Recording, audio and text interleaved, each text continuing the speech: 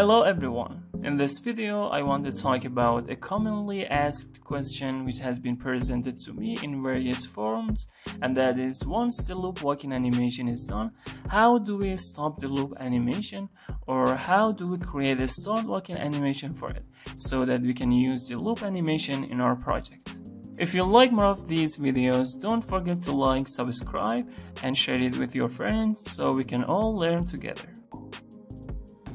And if you're interested in rigging the character and you want to learn from the very basics and fundamentals which are preparing the character, rigging and creating different poses for the character, I highly recommend this course.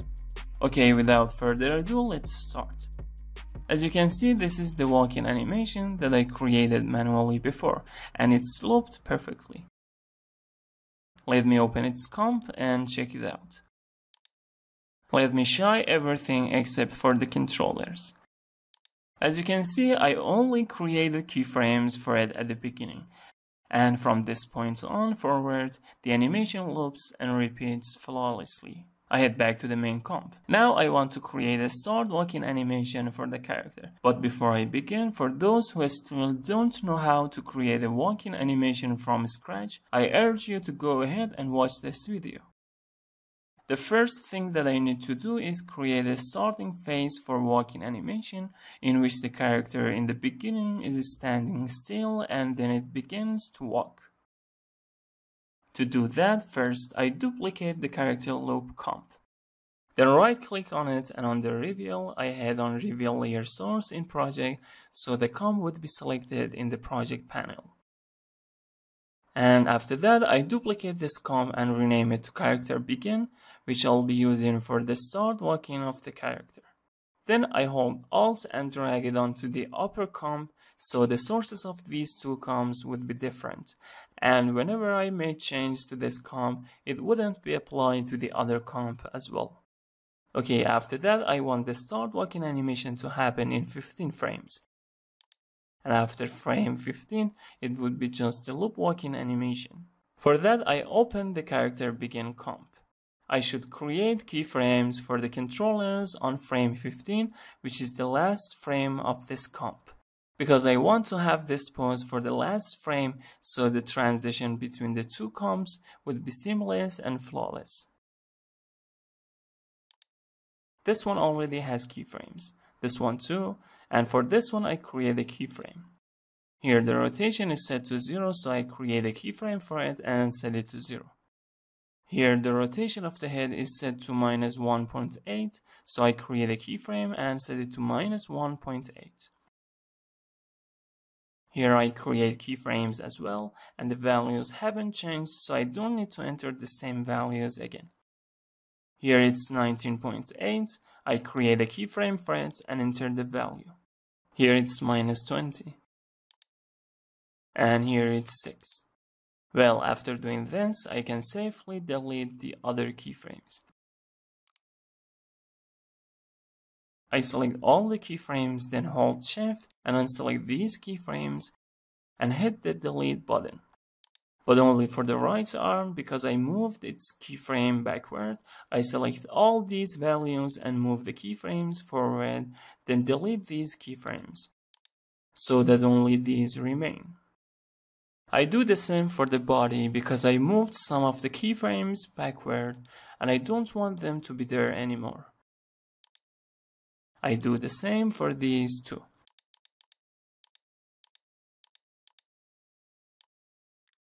And here as well. After that, I select all the keyframes and make them easy ease. I go back to the beginning of the timeline. As you can see, this part of the hand is moving, so I select the left arm properties and move these forward and delete these keyframes. So now there shouldn't be anything moving in this interval. Well, I created the final pose of the animation, and now I move back to the beginning and create a standing pose for the character. To do that, first I set the rotation of the legs and feet to 0. I mark the crown using the ruler so I can place the feet of the character in the right place.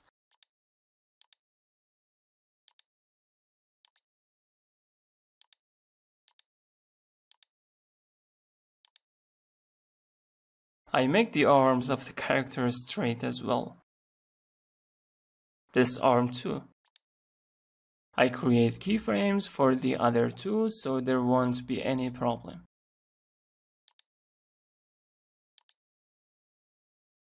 After that, I go to frame 7, and as you can see, the left leg moves forward, so I should move it up in this frame. Let me enable this option so I can see the path of the animation better. I move this up and rotate it back a bit.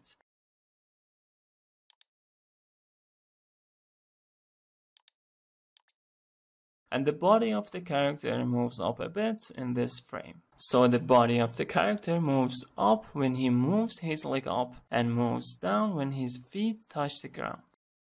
I head back to the main comp, and right here in the second tree, I trim the work area by hitting the N button. And then let's see how the transition between these two comps is.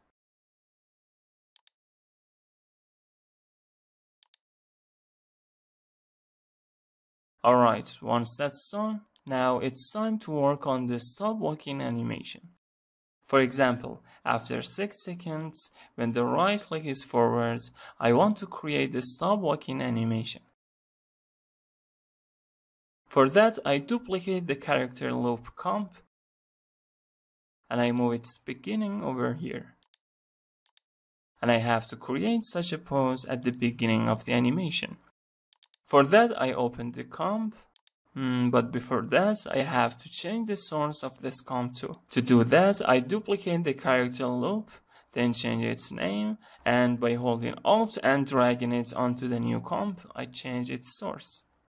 I go to the new comp, and here I want to have this pose at the start of this comp, because the last frame of the loop comp shows exactly this pose, and by doing this, transitioning between the two comps would be smooth.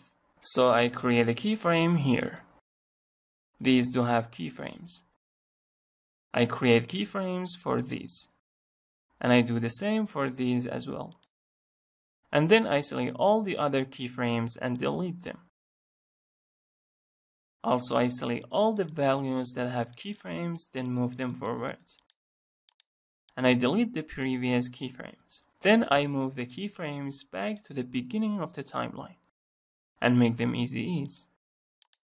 Since the walk cycle was done in 30 frames, I head over to frame 15 and I have to reverse the position of the legs. However, their gap should be a bit less than usual because I want the character to slowly stop. I turn this on and make the controller of this leg visible. And then let's work on the reversing the legs. To put the left leg forward, I select the keyframes of the right leg, copy them, and paste them for the left leg. I do the opposite for the right leg, so the legs would be reversed. Then I decrease the gap between the legs so the character gets ready to stop.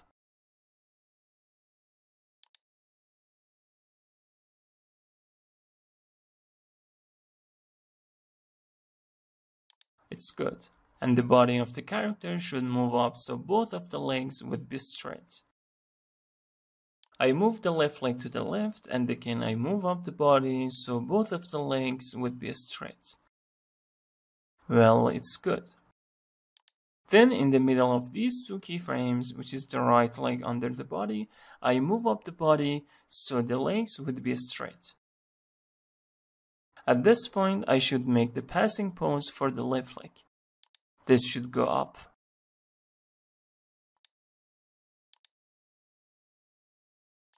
And it should be rotated back a bit. Let's give it a look to see how it turned out. It should rotate even more. Right here, I decrease its rotation.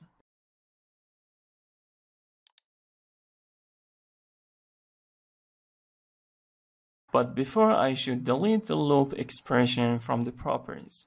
So I hold Alt and left click on the stopwatch of all the properties. And at frame 30, the left leg would be exactly under the body. In this pose, it should be straight.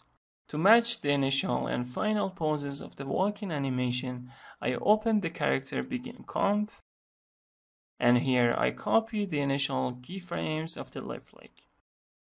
Also here I should have disabled the loop expressions of these properties. After copying the initial keyframes of the left leg controller, I come here and paste them for the left leg controller. I do the same for the right leg. Copy the initial keyframes and paste them for the right leg here. Let's give it a look. It looks good so far. Here, exactly between these two keyframes, the right leg should move up a little bit. I set this to 0 and rotate it back.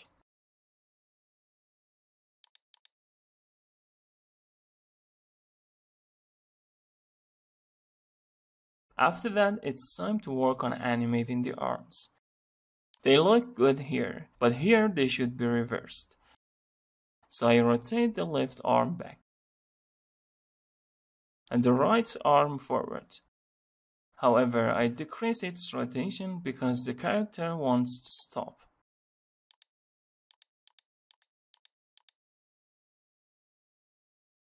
And here I set it to 0.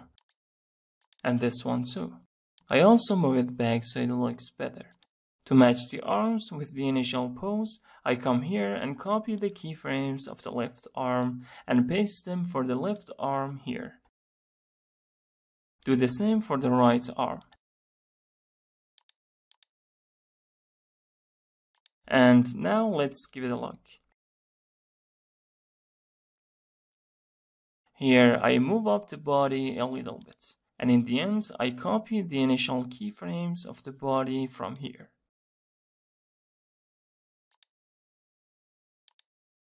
And paste it here. Let's see how it turned out.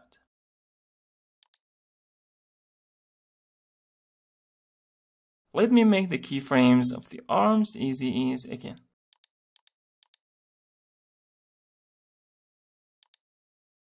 I think that the arms should rotate even more. And in the end, because I don't want the arms to stop at once, I move the right arm to the back a little bit. Again, 15 frames ahead, I move it forward.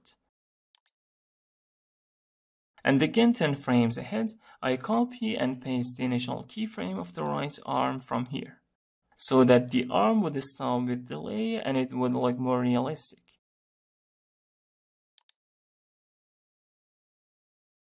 I set the gap to 15 frames and make them easy ease. Let's check it out one more time. Well, it's good. Let's back to the main comp, and here where the animation ends, I trim the work area and play the animation to see how it turned out.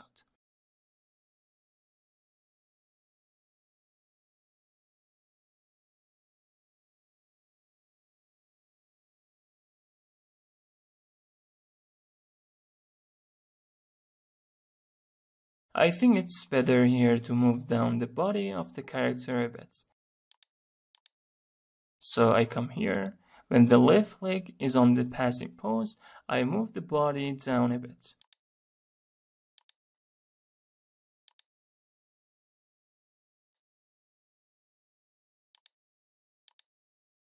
Here it moves up, and here it goes down, and then it moves up again. Let's see. I trim the work area here to preview the animation.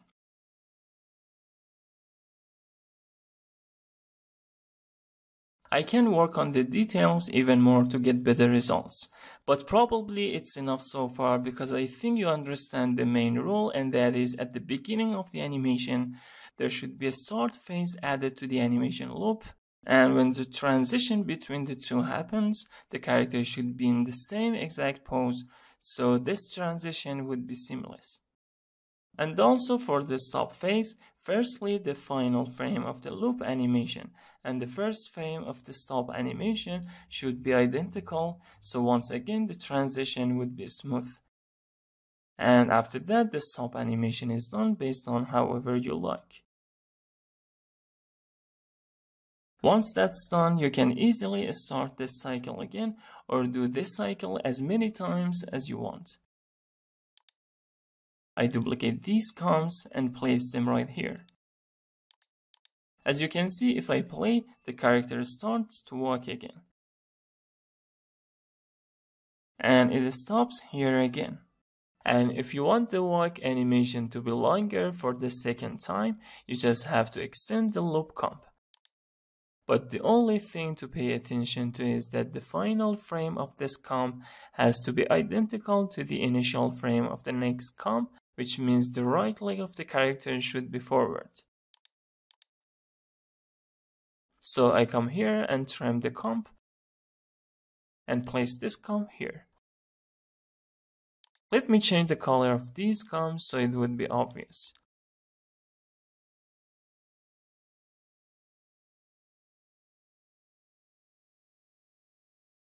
Alright, I extended the loop, and now the character stops walking. Piece of cake. I delete these for now and trim the work area here. I want to animate the shadow of the character as well. For that, I open the scale and position. Create a keyframe for both of them and move them here. Here I set the X scale to 50 and I change its position as well. Here where the transition happens, I move these keyframes here. Again, I copy and paste them here. And in the end, where the character stops moving, I paste the initial keyframes. And then I make them easy ease.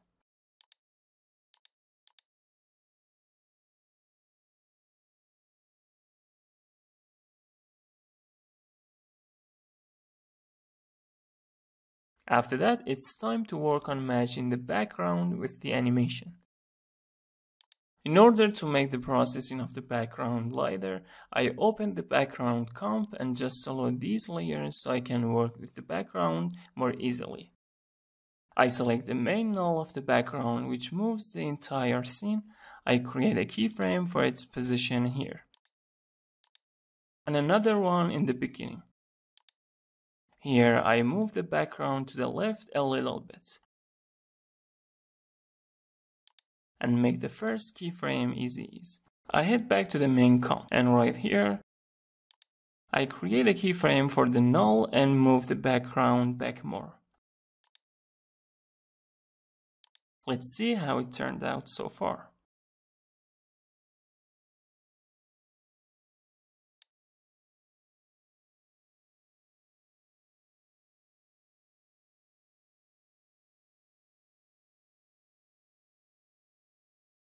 It looks good. Then right here, again I create a keyframe for the null and move it to the left a bit. And make it easy so it would stop smoothly. Let's watch the last part. It should stop a little bit sooner and move less. So I create a keyframe here and place it on the last keyframe and move this keyframe backward a bit. I make it easy ease as well. Let's check it out.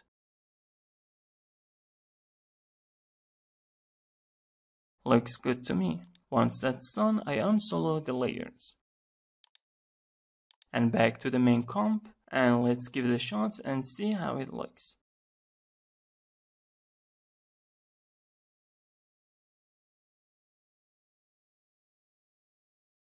But you can use your creativity and different references to get even better results.